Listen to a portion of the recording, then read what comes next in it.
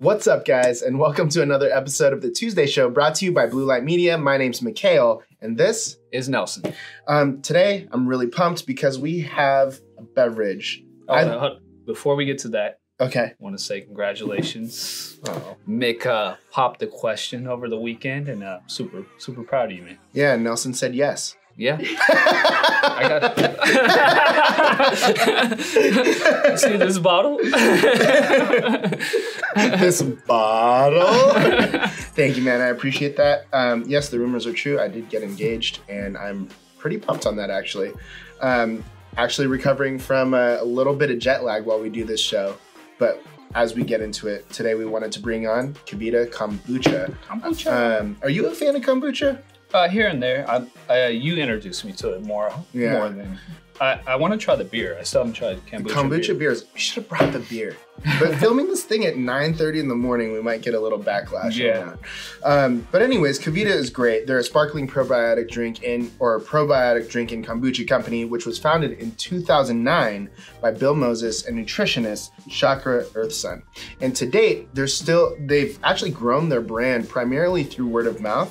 And today they're still fermenting and bottling their drinks in Ventura County. So I'm super pumped. Should we give it a try? Yeah, let's do it. This is the pineapple and peach flavor. And so far, what I like about this company is that it doesn't spray all over the place. Because usually when we get kombucha, it just goes everywhere like champagne. Dude, it's really good. Yeah, this one's pretty good because I think this one is also with tea. Like, it's not just... Oh, I can taste yeah, it's not just that. And by the way, this is 0.5 alcohol by volume. Oh. Hell yeah. It's because it's fermenting. The branding's really nice on the bottle. Yeah. Nice and bright. Their website was amazing too. So, I mean, they're already scoring points. They get a lot of shelf space. This was actually right next to Health Aid. And for whatever reason, I decided to pick this one up today. We are a fan of Health Aid, but of course, I think they got a lot of love. So we wanted to make sure to bring out Kevita for this one. Definitely.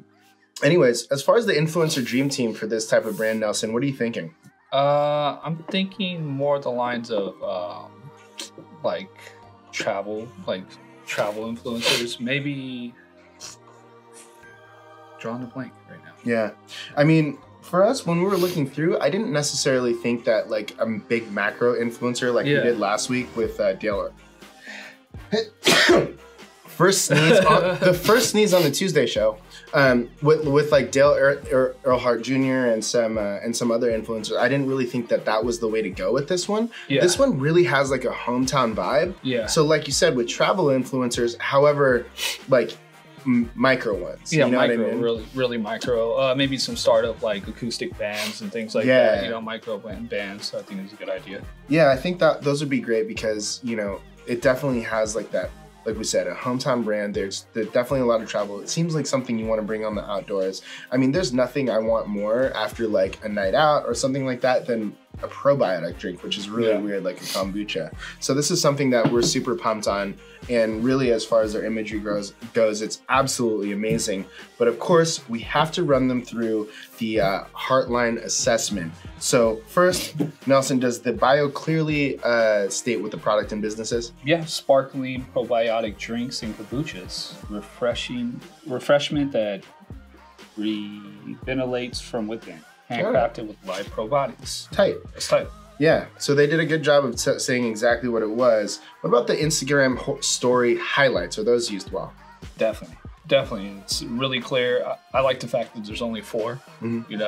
I don't like to see more than like 7 because then you get confused and lost. That's a good point, actually, because I've seen a lot with like a huge line of them and you're never going to like engage with it. It's like overwhelming, right?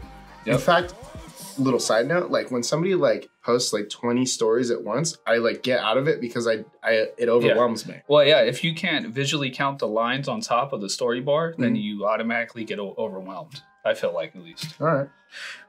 What about number 3, consistent content? Are they posting at least 5 times a week?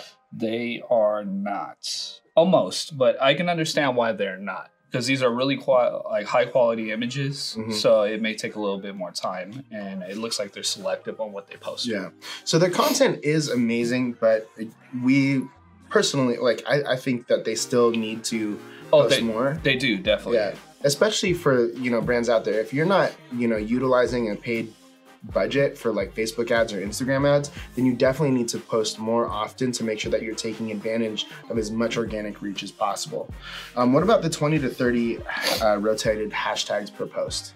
No, it doesn't look like I see many hashtags on any of the posts. All right. That's kind of disappointing. Tagging location? Tagging location, no. Yeah. I did see that they did tag Austin, Texas once, and it was for South by Southwest.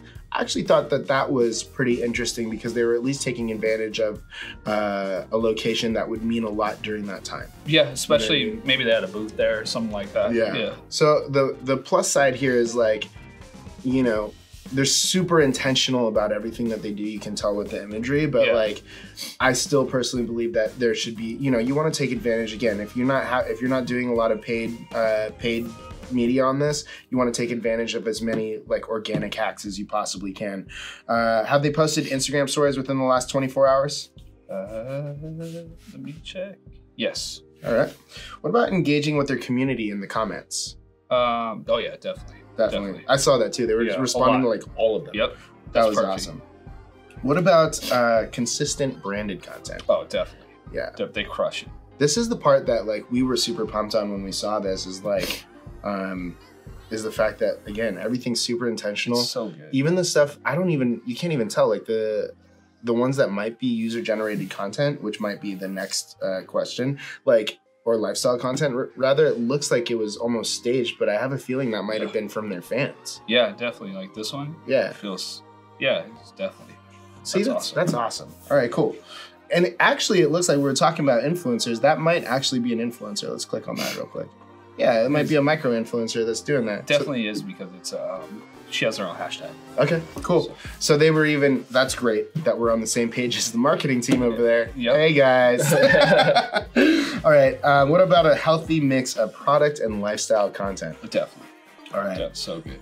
And then lastly, are they incorporating video into their main feed? They are. Not as much, but the ones that they do incorporate are really awesome. All right, 10.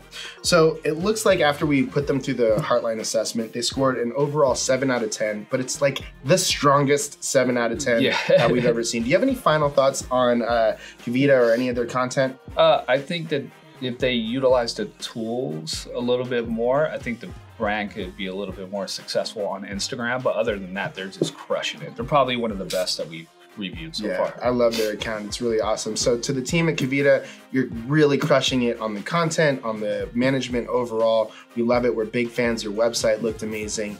And we're really pumped that we brought you onto the show this week. Anything else you want to say to everybody on LinkedIn? Check us out next week. Oh, if you have a brand that you want to check out, want us to review or anything, just submit it in the comments or DM and we'll check it out. Awesome. Give it a review. Awesome, I love it. To everybody, thank you so much for your time and your attention. We really appreciate it. Remember, no matter what you do, be sure to put your heart into it, and we'll see you next week on The Tuesday Show.